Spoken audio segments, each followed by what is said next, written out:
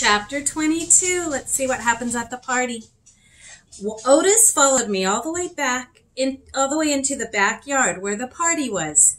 Before he could run away, I introduced him to the preacher. "Daddy," I said, "this is Otis. He's the one who runs Gertrude's Pets. He's the one who plays the guitar so good." "How do you do?" said the preacher. He stuck his hand out to Otis, and Otis stood there and shuffled his big jar of pickles back and forth, trying to free a hand to offer back to the preacher. Finally, he ended up bending over and setting the jar down on the ground. But when he did that, his guitar slid forward and hit him on the head with a little boing sound. Sweetie Pie laughed and pointed at him like he was doing the whole thing on purpose just to amuse her. "Ouch," Otis said. He stood back up and took the guitar off his shoulder and put it down on the ground next to the jar of pickles. And then he wiped his hands on his pants and stuck it out to the preacher, who took it and said, "It sure is a pleasure to shake your hand." "Thank you," said Otis. "I brought pickles." "I noticed," said the preacher. After the preacher and Otis were done shaking hands, I introduced Otis to Miss Franny Block and to Amanda. And then I introduced him to Gloria Dump.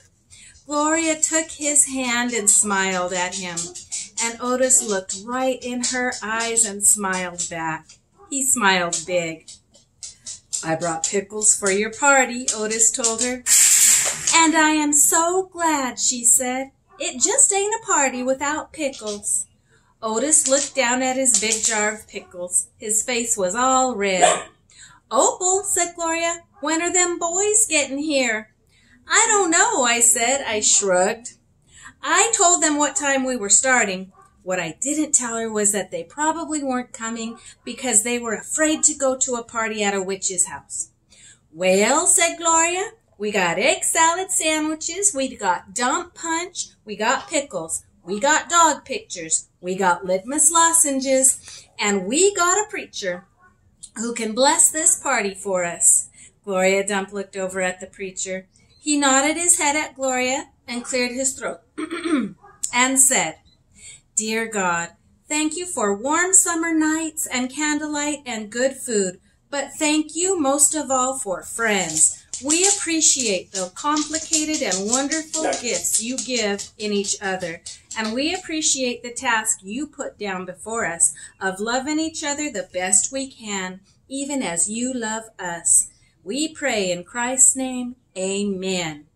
"Amen," said Gloria Dump. "Amen," I whispered. "Gertrude," croaked Gertrude. "Are we fixin' to eat now?" Sweetie Pie asked. "Shh," said Amanda. Winn Dixie sneezed. There was a far-off rumble of thunder. Remember about the thunder?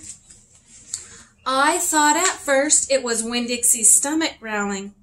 "It ain't supposed to rain," said Gloria Dump. "They didn't predict no rain." "This dress is silk," said Miss Franny Block. "I cannot get it wet." "Maybe we should go inside," said Amanda. The preacher looked up at the sky, and just then the rain came pouring down. Oh my, it's raining on the party. Let's see what happens in Chapter 23.